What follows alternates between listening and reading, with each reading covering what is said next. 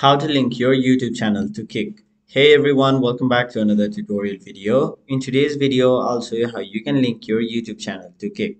So to do that, first of all, go to kick.com and any web browser and then simply log into your account. Now once you've logged in, tap on your avatar which will be on the top right corner of your screen. After that, go to settings. Now simply scroll all the way down until you see social media. There you'll have to tap on the edit option which is right over here, and then as you can see there is an option called YouTube. So if you want to link your YouTube account, what you'll have to do is simply go to a new browser, go to YouTube, and then find your channel. Now simply tap on it, and then as you can see, simply copy this link right over here and then paste it. So once you've pasted this, only keep the thing which is after this space. So erase all of them and then tap on the option save changes.